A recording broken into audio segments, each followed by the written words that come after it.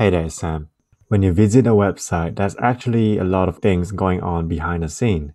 Before we dive into details, let's learn about some of the common terminology in web development. First of all, we have servers. Servers are just some giant machine sitting inside a cloud and perform some task. For example, serving a website. Domain names are just the name of the website, so google.com and Acadea.io are examples of domain names. IP address is the web address of a server. They are usually in a format as shown here, so when you're visiting a website, your browser is actually using this IP address behind the scene to talk to a web server and download the web content. But the issue is, IP addresses are very hard for human eyes to read. In order to make it easier to read, we usually bind a domain name to an IP address. So domain name is just a human-readable form of an IP address. And lastly, we have DNS. So DNS stands for Domain Name System, and it is very similar to an address book.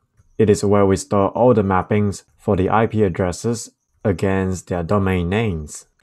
Alright, let's make it concrete. Let's say you're somewhere outside and you want to call a taxi to go back home. So IP address is like the address of your house, and the browser is like the Uber or taxi driver. And domain name is like the name of your house. So when you tell the taxi driver, hey, I want to go home, the taxi driver will look up on the DNS, aka the address books, or even better, the GPS, and find your address in there.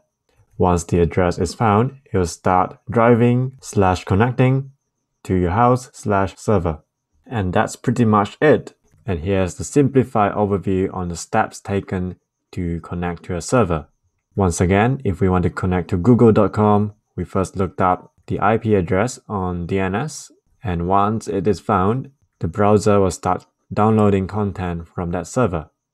There are two main branches in web development: the front end and the back end. Front end is more like what you see in the browser, and back end is more on handling data and connecting the dots together to form an actual app. What are we going to focus on this course is the front end, and in the next video we're going to start learning the differences between HTML, CSS and JavaScript, and also making our first website. I'll see you there.